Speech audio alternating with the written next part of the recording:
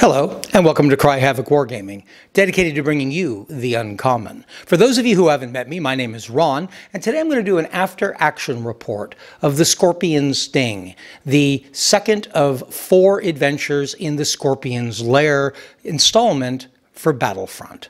So let's get started.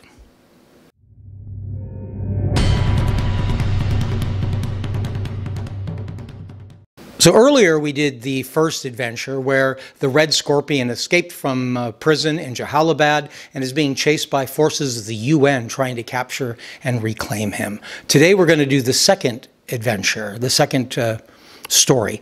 In this he has moved into a industrial complex and is endeavoring to hide himself in 3 technicals, being pursued by the Delta forces in an armed Humvee. As you may remember in the last episode, in the end, though taking a lot of casualties for the Taliban side, he ended up making it off the table. So hopefully we'll catch him this time. So let's see what happens. Let's go to the gaming table.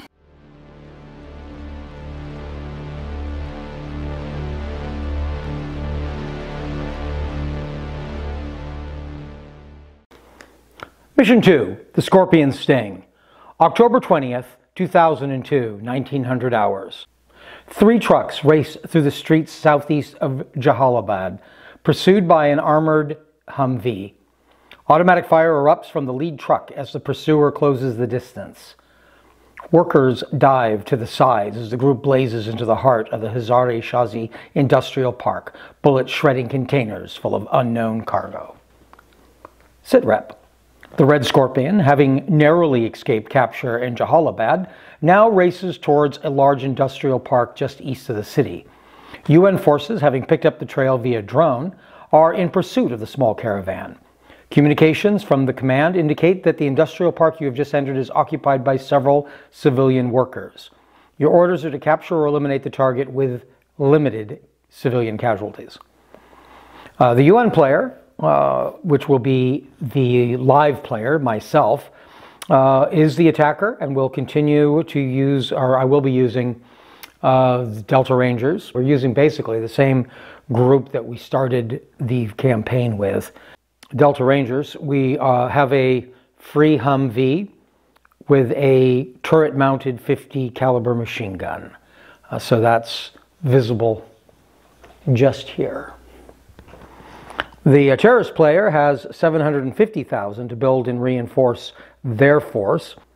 They must all be teams and they must all be comprised of militia-level models. What I've done with the extra money is I've added an extra team. So they now have 3 teams. I also upgraded one of their weapons to a RPG. And beyond that, they get for free the Scorpion, and they get 3 trucks, and all those trucks are presently carrying light machine guns. Because the UN player is in possession of the terrorist documents from the previous mission, they automatically win initiative on the first and the last turns of this mission. Deployment, we're set up for the beginning of the game already. All of the UN players are in the Humvee, and all the terrorists are in these 3 trucks. They can remain in those trucks for the first turn of the game. Everybody but the machine gunners have to exit on the beginning of turn 2. Any vehicle that's still standing on turn 4 can be re-entered. I've already done a gameplay, how to play video for this particular game. So it's not my intention to give a complete rundown of everything we're doing or to go through a lot of definition regarding the rules. My intention instead is to race through it pretty quickly and give you a rundown of what's happened each time. The UN has initiative. All right, so the first turn ends. The vehicles have come up. The Humvee fired into this truck, which rammed into the truck in front of it. He's taken out the collision took out both of the machine gun, and in fact wounded and suppressed one of the passengers in each of the other vehicles. They've all run for cover. The machine gun has managed to drop, he's been fired at, but not taken out, and he's managed to drop, I guess he didn't drop another man. This fellow was dropped by the captain, and we go on to rolling for initiative for turn 2. So Prophet manages to clip Najib Shebiab as he comes over that wall. He wounds him, hamstrings him, and suppresses him. He goes prone, but he's fired back on by Kadil here, still in range bound 2 because of the submachine gun roll, and they're in cover. Well, that was a rough turn. Boyle managed to reload the machine gun, but he got fired at by the other machine gun. The vehicle got hit, taken out, and Boyle was killed. He was severely wounded, and he'd already been injured once. Oh, we got to do something about that machine gun. So the Humvee's been hit. Sergeant Boyle was still in it when it was hit, and he was killed by the shots from this guy here. The Taliban have all started to fall back over here, and their leader is about ready to leave the board. They're dropping like flies. We just took out Nadir Sahid here behind the wall, where the UN is moving closer. They have not searched anybody.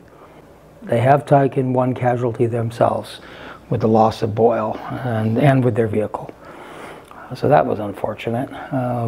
That was the combat phase. So now we roll for initiative again.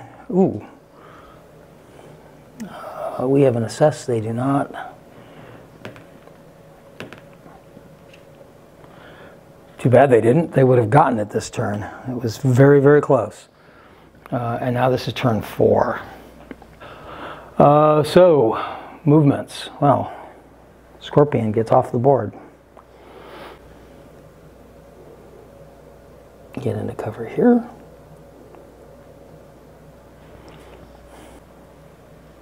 He's going to be idle.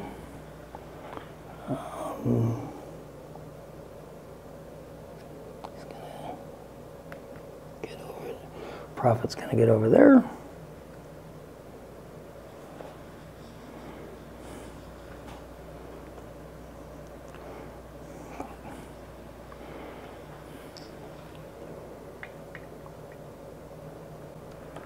And we have to shoot. We have to take that guy down. We're going to shoot him with cruise. One hit. That's it. Wounded, bleeding, suppression. The cruise manages to take the machine gunner out finally. This fellow's going to go ahead and try to shoot. The Prophet, he's at range 2. Prophet's in the open. The Prophet is quicker, so Prophet shoots at him with a -3. He hits, 1 hit. Wounded, hamstrung, suppressed. That kills him. And that was their turn, so it is ours. Go ahead and dodge forward. Oh, go ahead and search. 1 point for searching him. They have no one else.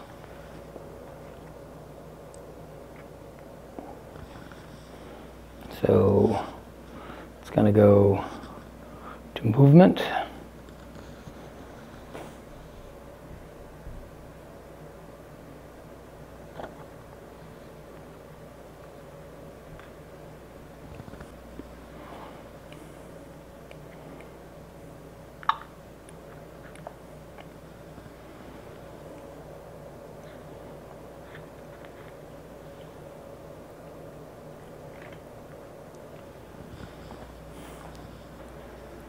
Kadir came around here getting ready to throw a grenade at the UN, but they moved in, and they moved in the close combat range. And so this is going to be hairy, and he's probably going to die immediately. Oh, technically he can't. He's not in line of sight. This is not close combat. And he can throw his grenade, just like he wanted. Ouch. Oh, so that it's our turn. We get to throw a grenade first. The way this is going to work, We're going to go ahead and throw this. We're going to try to throw it right on him. So we're going to roll for our direction. And it is a 6. Because he can't actually see where he's hitting, so it should have been measured from here, so that this actually missed by a lot, which means he's going to throw. He's tossing a grenade at us. 4 inches. He also cannot see, but he only got 4. Oh, this is bad. Throws a grenade right into there. Hits 2 of our guys. I'm going to roll for Dunn first. Dunn is wounded and bleeding.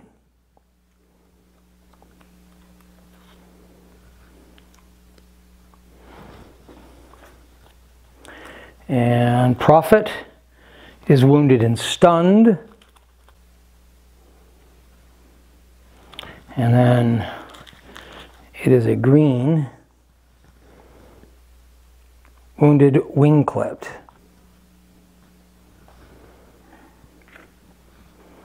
Wow, that was rough. Turn 5, we've got movement phase first. They're going to clobber him. They're going to come around that corner.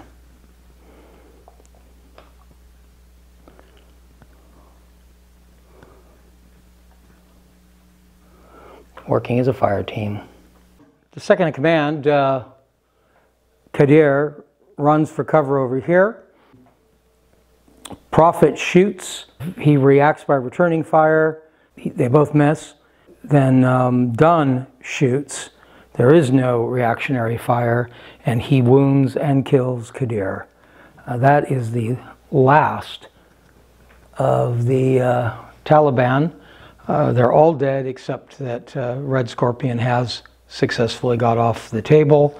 The Allies have only actually searched 1 body. There you have it. The Red Scorpion has escaped again. A lot of casualties were taken by the Taliban forces, but at what cost? The hero of the battle was certainly Sergeant Boyle, the machine gunner for Delta. But in the end, he paid the ultimate price and lost his life when his Humvee was destroyed by one of the technical gunners from the Taliban. The Red Scorpion has once again escaped. Most of his terrorists were killed. One of them has been searched, which will give some advantages in the next game. But he has continued to move his way deeper into the industrial complex. So we will have to return next time to see what happens to the Red Scorpion. I don't doubt at all that I've made some mistakes. In fact, this is a solo game, but I kept forgetting to use the solo driving cards. If you've noticed other mistakes, or you have other comments you would like to make, or you have questions about the game, go ahead and put those in the comments down below. If you have ideas for further content you'd like to see us present here at Cry Havoc Wargaming, go ahead and put that down below as well. If you've enjoyed this video, or if you've gotten anything useful out of it, go ahead and hit like. And if you would like notifications of further videos like this one designed to hopefully entertain or to educate you on how better to use your money and time in your gaming hobby, then go ahead and hit subscribe. Until next time, cheers.